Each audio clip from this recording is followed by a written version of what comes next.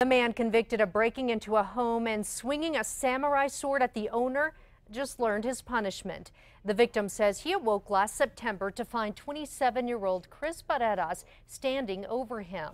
That's when Barreras started swinging the sword at the victim, leaving him with slashes.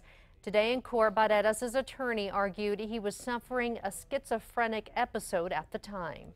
I think he feels awful for what's happened. As reporters said, it wasn't personal. He was listening to the voices in his head.